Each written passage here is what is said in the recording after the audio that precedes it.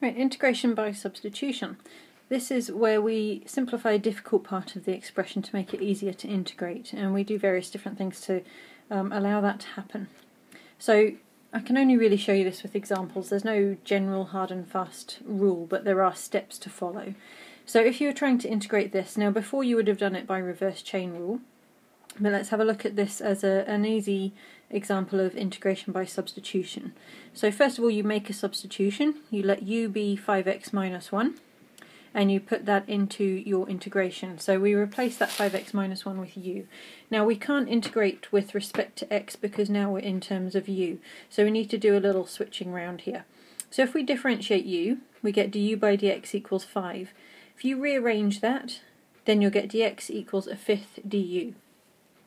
That's just, normal rearranging of an equation. So from that du by dx equals a 5, rearranging that to be dx equals something.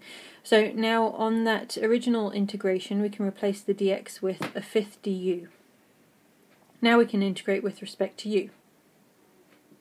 So doing that integration, we get this answer.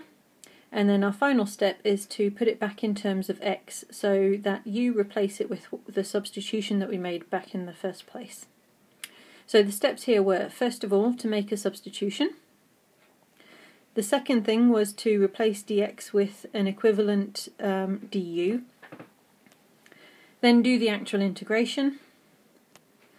And the fourth and final part is to replace that u at the end with x's, put it all back in terms of x.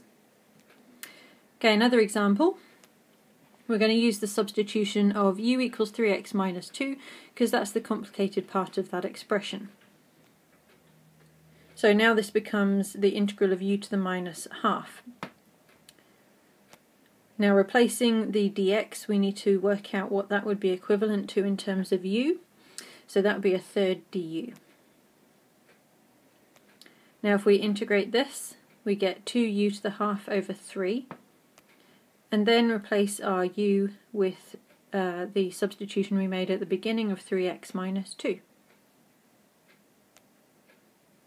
Now we can rewrite this to be in the same form that the question was in, so that 3x minus 2 to the half we can write as a square root instead, but that last step isn't strictly necessary. Okay, example number 3.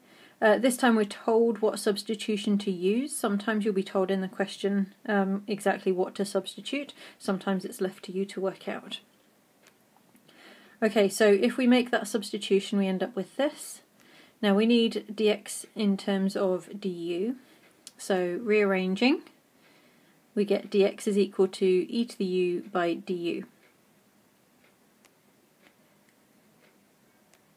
Okay, now doing this integration, we have those e to the u's cancel out, and ln of e to the u, ln and e cancel each other out. They're the inverse of each other, so we end up just with u du.